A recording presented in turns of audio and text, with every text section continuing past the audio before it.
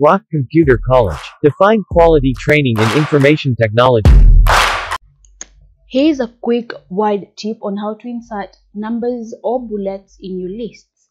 Now, instead of going navigating over here to get those commands, you can just type in an asterisk, then press the space bar, and it will insert a bullet. Now you can start typing from there, and as you go on typing, Word will automatically bullet your lists. Now, if you want to insert numbers, it's the same thing. Just type in a number, then followed by a period, then press the space bar.